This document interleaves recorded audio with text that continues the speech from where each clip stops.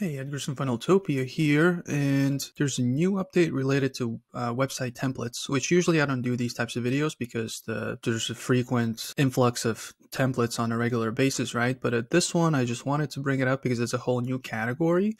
And when you create a new website and you choose from templates, you can now see on the side, you can do e-commerce store, right? Obviously, the functionality has been there for a while, but now you have the ability to do e-commerce store templates to make your life even easier, right? So make sure to go check that out. It's a completely new thing. It's not just, not just a basic website, right? This is like a next level. So if you want to do a physical product, sell physical products, right, on Funneltopia, then definitely go play around with the functionality and see how it all works. And finally we have some templates for this as well. So that's it for this video. If you have any questions over here, 24/7 chat support at the bottom. And if you don't have any questions, I will see you in the next video. Bye.